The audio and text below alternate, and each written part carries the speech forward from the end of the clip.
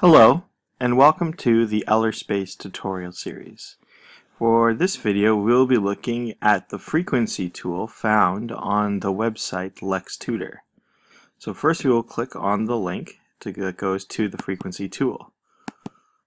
From here, you will choose one of the two available languages, either French or English, to compile your frequency list. So let's go to the English. Okay, so in here, you will have to input a text that you want to use to check the frequency. I have one loaded right now from Wikipedia, so I'll just copy paste that one in, and let's just take a look at the first paragraph.